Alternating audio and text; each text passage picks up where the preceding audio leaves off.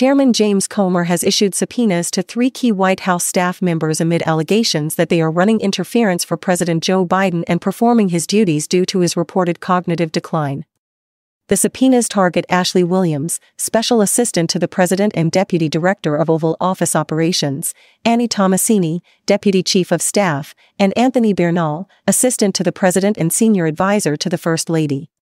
The subpoenas were issued following Biden's widely criticized debate performance in June, which raised concerns about his ability to fulfill his presidential responsibilities. Comer, in his letter to White House counsel Edward Siskel, emphasized the need to investigate whether these staff members have assumed duties beyond their official capacities and whether their actions comply with constitutional and statutory requirements.